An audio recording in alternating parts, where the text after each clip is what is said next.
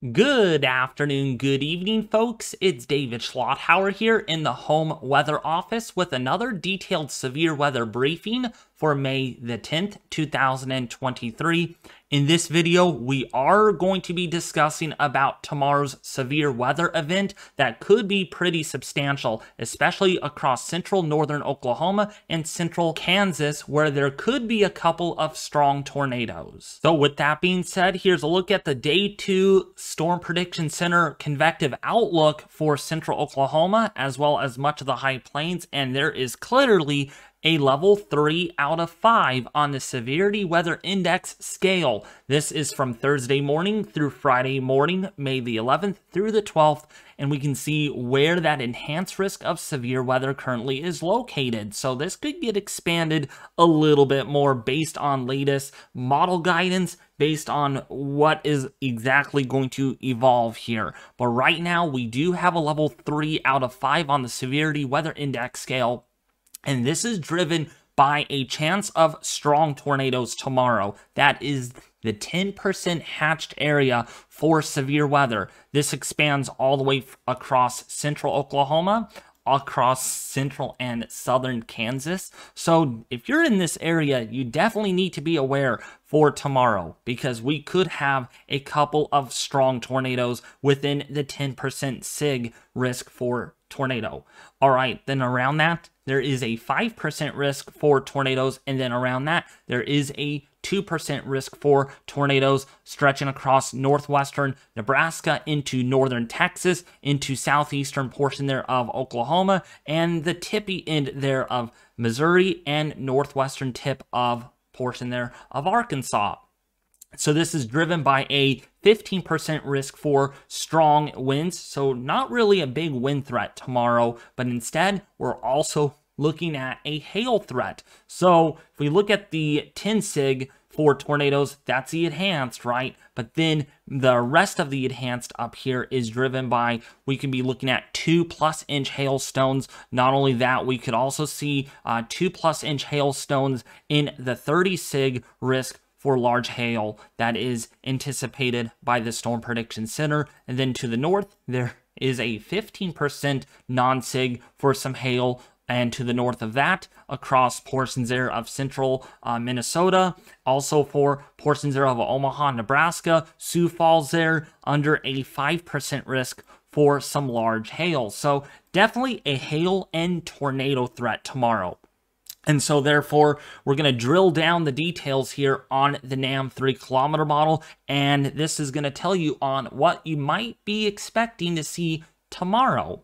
So this is, of course, for this afternoon. We do have severe thunderstorms across portions of Colorado, northwestern Texas, but due to the spatial coverage that is fairly narrow and pretty rural, this will preclude a live stream today. But tomorrow, I will be going live on the severe weather. There will not be a video, maybe a morning briefing on my YouTube channel, maybe a shorts video on the severe weather, but then I will be going live tomorrow when this all breaks out. By Thursday morning, we have showers and thunderstorms that are anticipated over northern Louisiana, also for central and southern Arkansas, including for portions there of central and southern portion there of Minnesota, but it's really going to be about tomorrow when this is going to really break out. Now, even so, we don't have a lot of supercells tomorrow. We also don't have the highest probabilities of significant tornado production. So our spatial coverage here is fairly isolated, maybe some scattered activity across Kansas. That does warrant the 10 SIG for tornadoes, the 30 SIG for large hail, and the 15 for strong winds. But it really won't matter. There is a significant for both hail and tornadoes tomorrow. So if you are in this area, it only takes one supercell, folks, to cause a lot of the problems. So if you are in central Kansas, if you're in western Kansas, if you are in central and southern portion there of Kansas, we do have the risk for tornadoes tomorrow, and some of them, again, could be strong given the fact that we have the shear.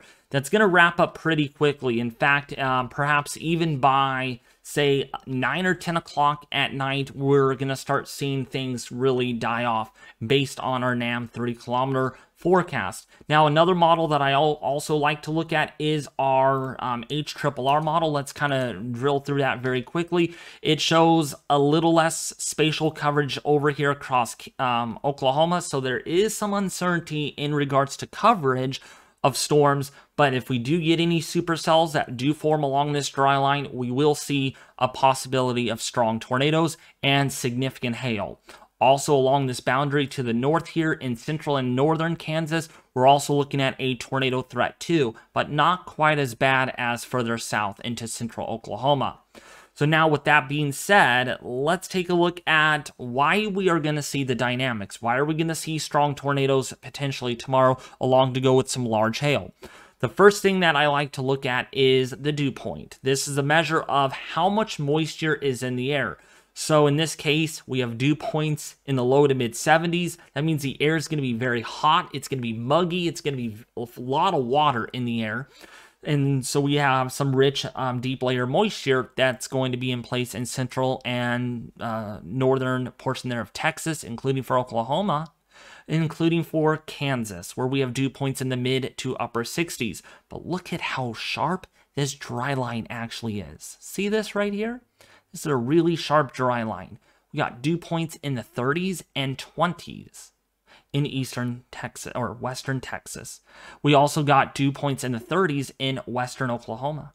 So therefore, we're going to probably see some sporadic supercells that do form along this dry line, especially from northern Texas into Oklahoma, where we do got a negatively tilted shortwave trough.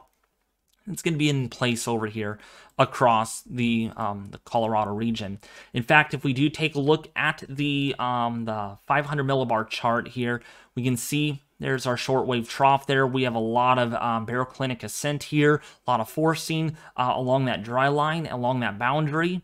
We got 50 to 60 knot winds over portions of Oklahoma. So there's going to be there's going to be some forcing, some isotropic cooling too, in the upper atmosphere. So with that being said, there's favorability here. We're going to see a significant severe weather event tomorrow. Not necessarily an outbreak, but it's definitely up there. It's close to being an outbreak, but not necessarily declaring one at the moment on my video.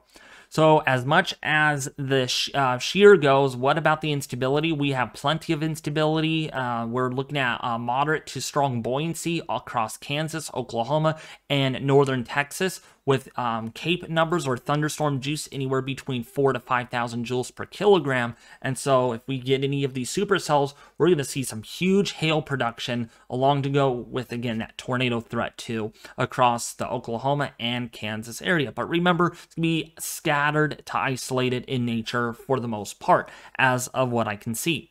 So the day 3 slight risk is issued on the Storm Prediction Center for a portion there of Iowa, also for eastern Nebraska, including for southwestern Texas. So again, another day to watch on our feet for Friday morning through Saturday morning. This is May the 12th. May 12th through the 13th. So again, just keep that in mind. We do have a couple more days. We got tomorrow and we got Friday into Saturday for severe weather. Now, before I do end the video, I want you all to check out trilogymaps.com. I am incredibly excited to announce that I'm officially an affiliate with trilogymaps.com. The link will be in the description and the pinned comment below. Trilogy Maps has created the highest definition, the most customizable digital maps you can find anywhere online at a highly affordable price. These maps are so customizable due to a very unique layering system that makes it possible to create whatever map you like. Making weather maps that look incredibly professional has never been this easy before. So if you want the highest definition, the most customizable, and the most professional looking weather maps that you can make up for a very affordable price, go ahead and check out trilogymaps.com. And again, be sure to use my 20% off discount code by going to trilogymaps.com and then entering the code DAVID before finalizing your purchase. And also, there is a spring sale, so go to trilogymaps.com to purchase those maps today. But anyways, that is going to do it with today's severe weather briefing for May the 10th, 2023. I hope you all have a fantastic rest of your day. I will not be streaming in the office tonight just because of the minute coverage that we're seeing. It's pretty isolated, it's pretty rural, but tomorrow I will be streaming for a few hours on the severe weather event for the High Plains, so stay tuned for that.